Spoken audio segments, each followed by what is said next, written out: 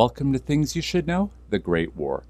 Today we move back to modern-day Iraq for the Battle of Sinn between a combined British and Indian force against the Ottomans on September 28, 1915. British Major General Charles Vere Ferrers Townshend, a well-known womanizing drinker in his early military career, was born in 1861 to a prominent son and who liked to associate with actors. He was leading the 6th Poona Division, part of the Indian Expeditionary Force D. Defending against the attack was Colonel Nureddin Pasha, known by his men as Sakali Nureddin, or in English, Bearded Nureddin. He was leading 10,500 men and 13 guns from the Ottoman 35th and 38th Division, part of the Ottoman 6th Army in defense of Sinn. Today, the British and Indian troops walk away victorious. While British command did not want to press the successful attacks of earlier 1914 and 15 battles, they agreed to the request to push into the Turkish positions further on the condition that they received no more reinforcements outside of their area. Approximately a week or more before the attack would begin, General Townshend ordered multiple reconnaissance missions by aircraft and cavalry.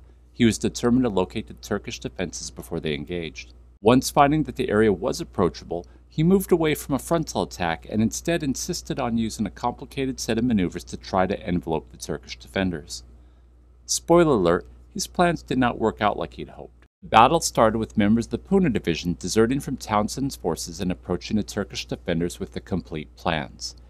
Townshend did have some luck, however, as Colonel Nureddin did not believe the deserters and so ignored the plans given to him. The attack began at 5 a.m. on September 28th as two columns of troops under the cover of an artillery attack began moving and engaged fully by dawn, but they were held back by the Turks until almost 9 a.m., making the rest of the attack late as they were waiting on Brigadier General Walter Sinclair Delamain to reach his first goals.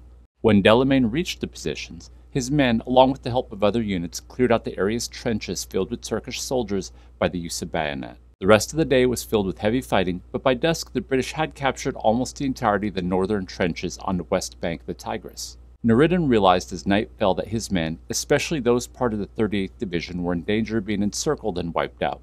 He ordered them to retreat back to his HQ, where they would set up new defensive locations. By the end of the battle, Nureddin's entire 6th Army, including the 35th and 38th Divisions, had retreated to north of Kut, stopping at Ctesiphon and preparing a new set of defenses.